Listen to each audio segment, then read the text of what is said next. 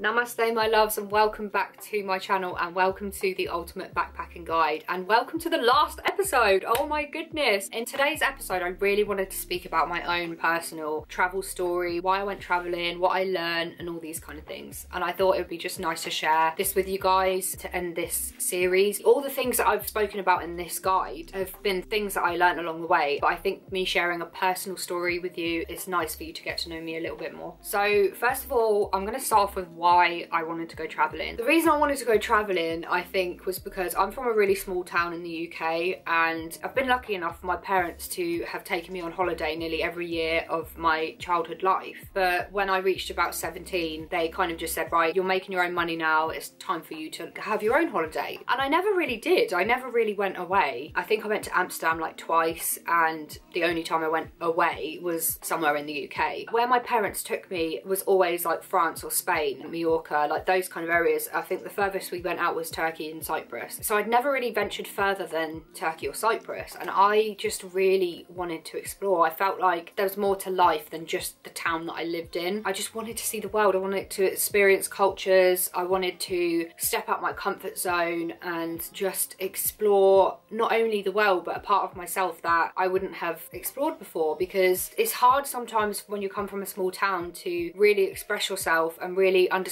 what you like and what you don't like. And I think stepping out of your comfort zone basically really helps you figure that out. It helps you understand what you like in life, what you don't like in life, what your hobbies are, how you want to treat people and how you want to respect people and how you want people to respect you, and how you treat the world and how you just view life. Truthfully, you know, the cliche says, I've gone to find myself traveling. It's so true. You genuinely find yourself. Honest to God, you find yourself. You find parts of yourself that I don't think you'd be able to find if you stayed. Well, you would find it, but it would just take a lot longer, you know. There's parts of me that I think I never would have experienced or never would have understood if I hadn't have gone that far away from home. And you know what, even though it was really, really weird at first to find out that I was going to go traveling alone, it's an absolute blessing, because I wouldn't have experienced half the things that I had experienced if I had gone with that other person. And I'm not saying that I wouldn't have had a good time with them, but I genuinely think that half of the stuff that I did, I wouldn't have done if I was with them. I don't think I would have done freediving if I went with them. I don't think that I would have met half the people that I would have met if I had gone with him. I do sometimes get people ask me, did I feel lonely as well? And yeah, don't get me wrong, there was times where I did feel quite alone, but a lot of the time I felt that when I was in Australia. When I was in Asia, a lot of the time when you're in Asia, you just cannot get away from people. Not saying that I wanted to, but when you're staying in hostels, you're bound to meet people. Asia's just a whole different game. But when I got to Australia, I felt very alone actually. But I put myself in a situation where I was genuinely alone. I was on my own for a long period of time. But I'm so glad I did that, and I did that for a reason, because I knew that there was something that I needed to figure out within myself, and I felt like being completely alone, having no distractions from anybody else, just looking after myself, I just knew that that was going to help me dig up some buried emotions that were hidden deep within me. So yeah, I purposely gave myself this opportunity to be completely alone in a van traveling Australia down the east coast for like 3 weeks. I mean, I did feel lonely at times, but only because I really forced myself to feel alone, because I do feel like as human beings, we're so used to being around people and so conditioned to be around loads of people all the time. And I see it in people now these days that they don't want to be on their own. They have to be around people all the time. And I feel like that is not very healthy. I think, sorry if this offends anybody, but genuinely, I've learned this because of my experience. And I felt like having that attachment to things actually can cause discomfort, because when that attachment leaves or goes elsewhere, then it hurts and you feel like you want to hold on,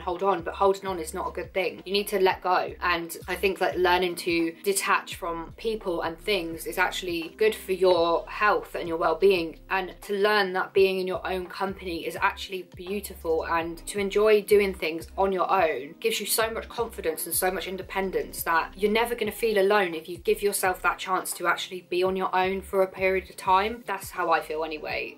I am a bit of an introvert, and I definitely learned that about myself when I was traveling. I'm quite a social person. I am a bit of a social butterfly, and I have quite a few friends like all over the place, and I think that's come from actually being, I'm very caring. I love my friends so much, and I just want to do whatever I can for them. I'm empathic and compassionate and caring person, and I just want to make people happy, and that's the problem. I am a bit of a people pleaser, but I actually realised that I was expending a lot of my energy out there, and I wasn't using that energy to care for myself and look after myself. I was just worrying about everyone else instead of me. We need to focus on ourselves. We need to go into ourselves to take care of ourselves, and that is another reason like why I wanted to be on my own quite a lot of the time in Australia, because I needed to learn this. I needed to step out of that comfort zone and be on my own and figure out who I was. Yeah, in that time I realised that I was very introverted, and that's not a bad thing. People who meet me in person never think that I'm an introvert. They always think that I'm extroverted, and I think that I can be one of the other. But since I've come home, even my mother said to me, you like to spend a lot more time on your own now than you did before. And I realised that actually I do, but I like that, and I think that's because before I left I'd always feel awkward. I'd feel awkward maybe going for a walk on my own, like it wouldn't be as enjoyable. Like now I absolutely love going out on my own. I love going for a walk, venturing to new places alone. I would go travelling alone again. It's just one of these things that I think we need to learn to be on our own. So we need to learn to love ourselves. We need to learn to be comfortable in our own company, in our own space, because you are going to be with you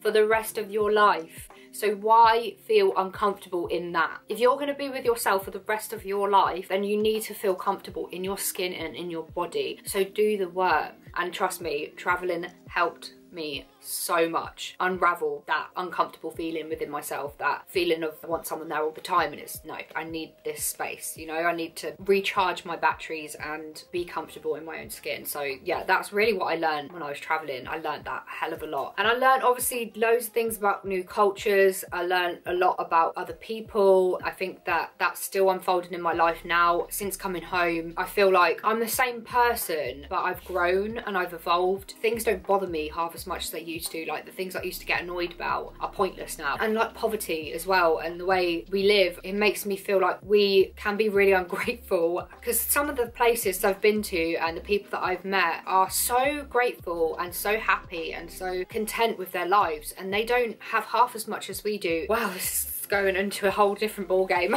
So I want to talk about what would I change. So I would probably change the way I travelled, in a way of when I first got to Thailand, I wouldn't have jumped from place to place so quickly, because when I first got out there I was like, right, 2-3 nights in this place, and then move to the next place, and then 2-3 nights there, and then move to the next place, and then I just kept doing that, and then I was just jumping and jumping, and I wasn't staying really for a long time with the people that I actually could have stayed a lot longer with or gone where they were going. I just had this plan in my head that I want to do this, so I'm going to do it, which is great at the same time, but I would have taken my time. I wouldn't have rushed so much. I would have spent a lot longer in Asia, would have spent a lot longer in Thailand, a lot longer in Vietnam. I wouldn't have rushed so quickly at the beginning. If I was to change it, I would have done a lot more homestays, because it means that you get to experience that place for a lot longer. You get to meet some really cool people. And lastly, would I go again? And the answer is hell yeah, baby, I would go again. But I probably wouldn't go for as long as I went last time. I think that I went for a year and 3 months, and it was amazing. But in my mind, I'm getting a bit older now. I'm 27, so there's a lot of things that I want to do in my life, and I feel like the travel can come in the future if I want to do it again. Don't get me wrong, there's still a list of places that I really want to visit, and I know I will still visit, but I've got other things that I need to get done first, and that is starting my own business. So it's in process. Since coming home from traveling, I have realised that reality is that we need to work to survive, because unfortunately this world is run by money. So when I came home, I literally started from scratch. It was like everything, it was like the frigging carpet was like ripped underneath me, and I was just placed at home, and I was like, oh my god, I have no money, I have no job, I have no car, I need to get my life back on track. So it felt like I'd gone from having everything, living my dream, to back to how I was when I was like 18. I basically had to start my life over again, and this whole year of 2020 I've been trying to do that, and I say trying, I have been doing that. I came home, I got a job. It wasn't the best paid job, but it got me through, and then now I've got another job which is basically making my life a lot more comfortable, and I've been studying a course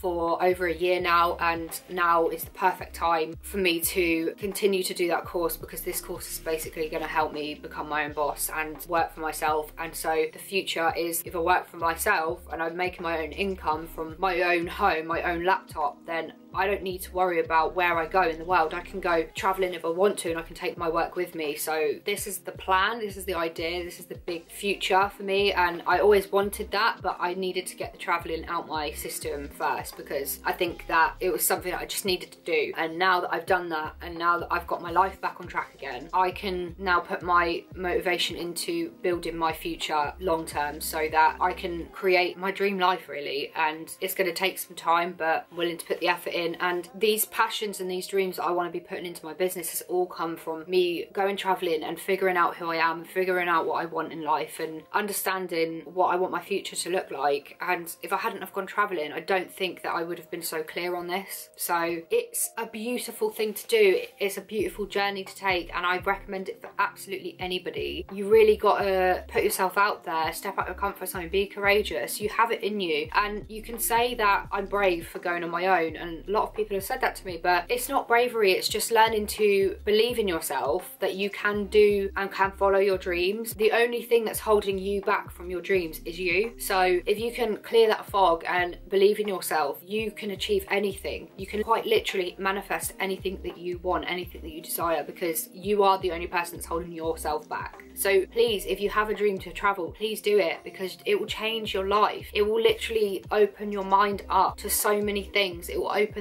the doors up to loads of different avenues and adventures and people and just beauty, and just seeing how amazing and how beautiful this world is, and how different each and every single one of us are, but how beautiful we all are and how connected we all are. Honestly, I recommend it for anybody. Please do it. Please do it. I'm rooting for you. Anyway, my loves, lastly, I want to say thank you so much for watching this ultimate backpacking guide. If you've seen every single episode, I'm honestly so unbelievably grateful, because it's taken a lot of time and energy to make this for you guys, but it's been something that I've been needing to have done for a long time, because all of these tips and tricks that I've had in my mind, I'm just glad I've got it out there now, and I really hope it helps you decide that you want to go, save, anything. I hope it helps you just get out there and do it, you know, do what I've done. You won't regret it, trust me. I just really hope that you enjoyed it, and I appreciate each and every single one of you. Thank you so much for this continuously growing community, all the new people that have come to this channel and that is watching this video right now. Hello and thank you for coming. Subscribe if you haven't already, hit the bell button. There's lots more things to come in 2021. I have so many exciting things coming. 2021 is going to be the year of success, abundance, love,